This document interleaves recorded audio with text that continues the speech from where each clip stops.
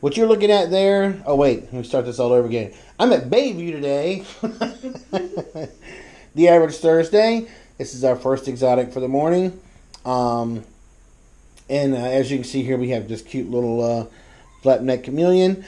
And we're going to, if you notice that little lump there in front of that right eye, it's maybe a small abscess. It's kind of hard to tell at this point in time, but I wanted to get some pre-pictures beforehand. And a minute ago, this guy was trying to bite our faces off. We were laughing at just how vicious these guys could be, which is even funnier. But in a minute, I'm going to have to lance that, so I thought I would get some pre-pictures before I went nuts. Anyway, that's what it looked like for now. What? What? It's okay. He's going to be even more pissed after. Yeah, he's not going to be unhappy once this is done. All right. Well, give me a few minutes. We'll get some better answers.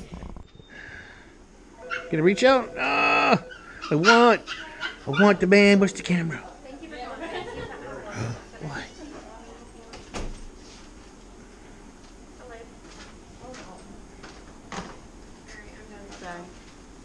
You're done already? Don't laugh at me, Dr. Askew. I think he's trying to pray a positive. Don't laugh at you. Don't what are you laugh saying? at me.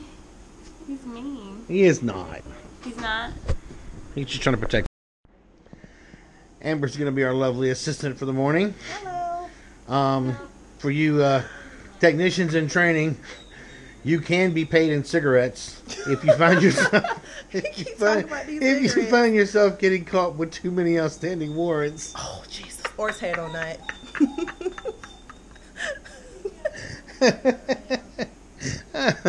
All right, we're going to prep this in just a second and poke a hole in it. All right, that's it for now. Good side.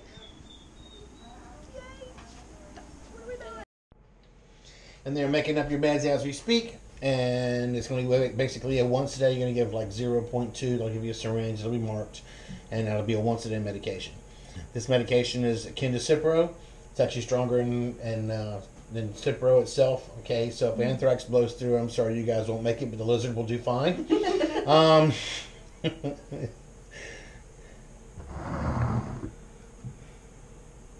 What? But in theory, it should cover it. Okay, we'll know in 2 weeks for sure. Are you curious, Boy George? You just look it over there. Oh. Just keeping an eye on you, Amber. You see that?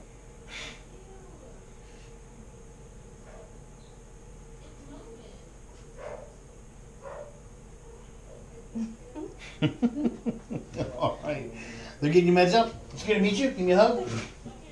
Oh, I do have a question. I didn't bring him in because he's been doing a little bit better. I have a tiny king snake. Okay. About this big, regurgitated, a pinky. I've kept an eye on him because I've done my research, whatever. First regurgitation I've ever had. Right afterwards he started shedding. He's moving fine. He's, restricting fine. He's a little jumpy. He's not, I've seen him drinking and all that. Should he be okay? Whenever I think of a baby snake for starts, I think of an animal who doesn't have a whole lot of area to play with as far as food in the bank type thing. So I would probably want to get him seen. Okay. There's a good chance to get a trichomonas or some other kind of intestinal parasite that needs to be addressed. In nature, when you think about it, 2 out of every clutch might make it to adulthood. The rest of them are usually dying off of things that they catch or got from mom, or things they picked up soon afterwards in the environment. Okay. Then I'll make another appointment with you next Thursday. Okay.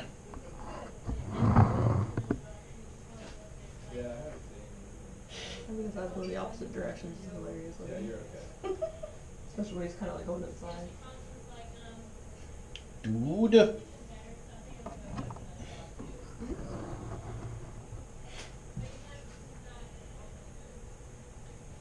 So angry. Hey, she's cooling off.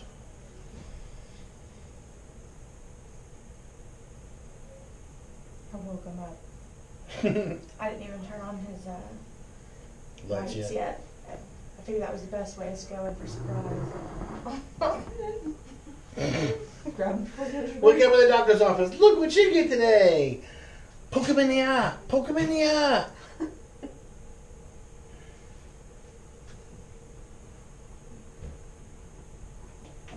All right, here she comes with drugs. I'm going to go torture the next one. Woohoo!